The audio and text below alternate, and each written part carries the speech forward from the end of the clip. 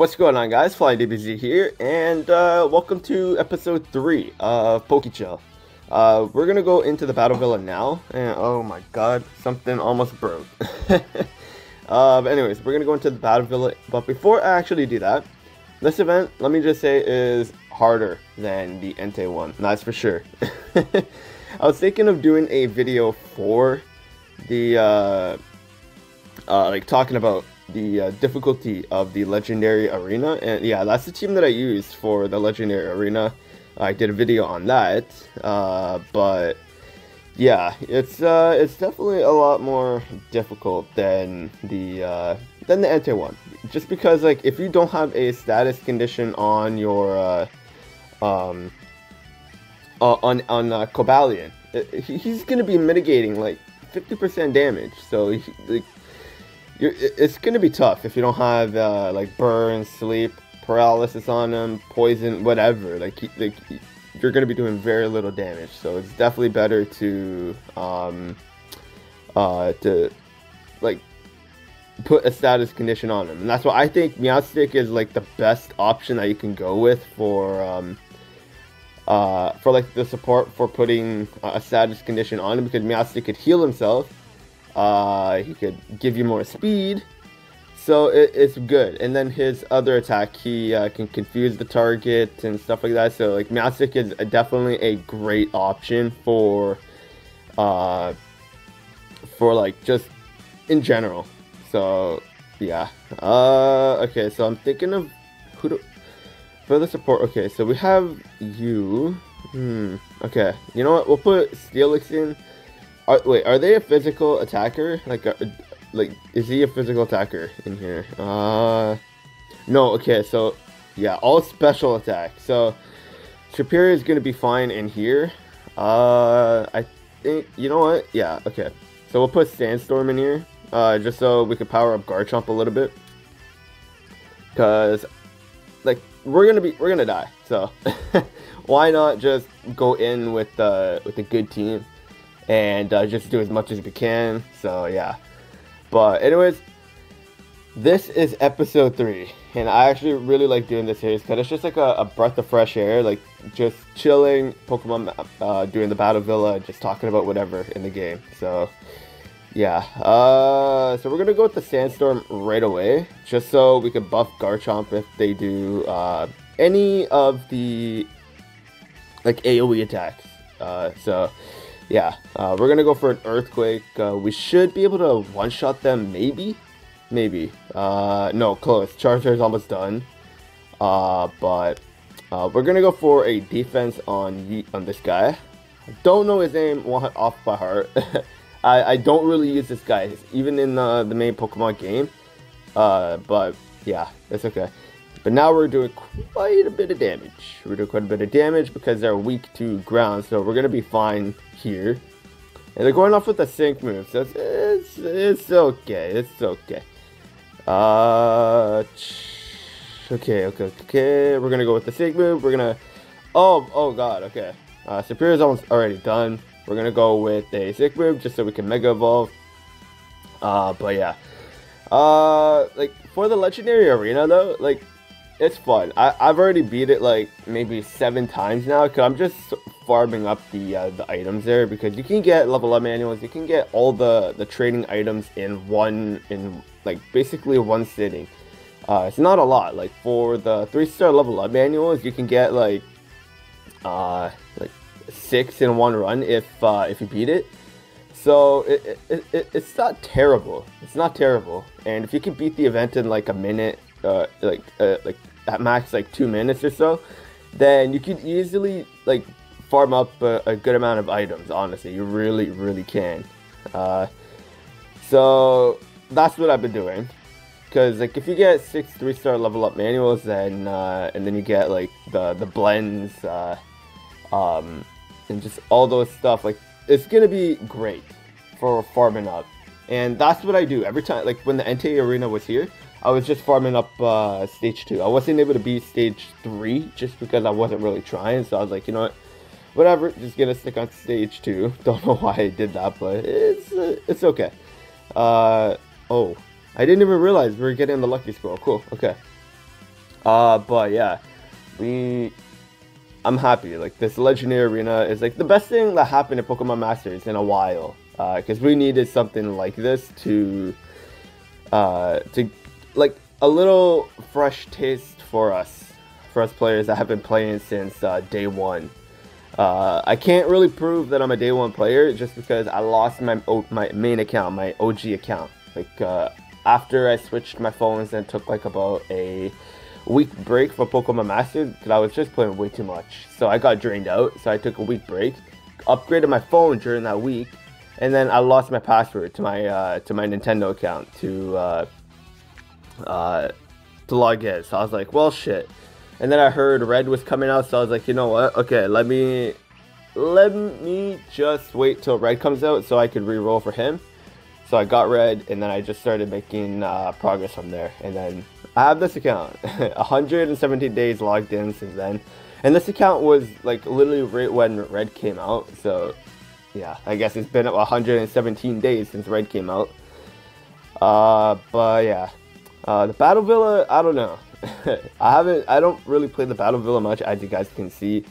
Like I don't know the best strategies to go in. Like I don't play the Battle Villa at all. But I don't know who to take in right now. I really don't.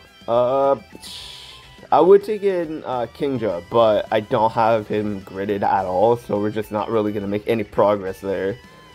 I'm thinking, you know what, just to have fun, I'm thinking of going in with Guzma. Yeah, you know what? Let's just go in with Guzma. We're gonna have fun with you. Do we have any physical attacking? Oh yeah, Torchic. Yeah, we'll do that. Cause I don't really, yeah, attack all. There we go. Cause I don't want to like bring in like I don't know. I don't even know where I'm going with this. I'm just saying whatever comes to mind. But yeah, I honestly though, like I've enjoyed playing this game. The one person that really got me into playing Pokemon Masters, his name is Zenroto. I don't know if a lot of you guys know him. He's basically from the Dokkan Battle community. When he was talking about like Pokemon Masters and stuff like that, I was like, oh man, okay, this game looks very good. I mean, I was seeing clips of Pokemon Masters anyways, and I was like, you know what, let me play it anyways, let me try it out. And it just started from there. So I was in the beta, and it came out like originally, I think, in Australia and Canada first. So since I'm in Canada, I was able to be in the early access release and stuff like that. So I've just been playing that, and like, oh, I didn't even realize Eevee was done. Jeez, okay, I need to pay attention better. But yeah, I was in the early beta, and that was a lot of fun, and not a lot has changed since day one that I could remember, but I know one thing's for sure, the rewards are for the most part the same. That's the one thing they really need to fix in this game, the rewards, because like they're not that great. They're really not that good at all. So like farming is just not really the most funnest thing, because if like when you're farming and you're getting good items, it's gonna motivate you to play more, right? Not in this case. I don't know, like for us daily grinders, we're motivated clearly because we're still playing hard every single day. So like we could tolerate it. Like I mean, slowly my tolerance is going away. Because like I after the super courses are done, I don't really play that much. I really don't. Like besides me recording and showing what I need to do, like besides that, like yeah, I still play for like 2 hours a day or whatever. But like I don't know, it's mentally draining because like you have to find motivation. You have to force yourself sometimes to play, because like when you need to get these items, it's like, oh my god, okay, well let's do this for an hour, and hopefully we can get enough items in this amount of time.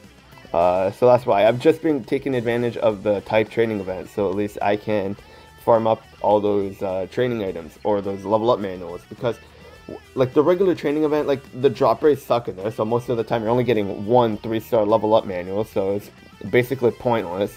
And with the type training event, like you get a lot better chance of at least getting two 3-star level up manuals. So it's a lot better. It's definitely a lot better.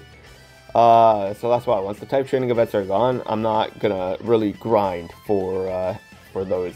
Like, if anything, I'll just have it in autoplay. Like when I'm grinding Dokkan Battle, then I'll have Pokemon Masters in the background, and then once like the battle is done, I'm just gonna click battle again, and then autoplay does it on its own.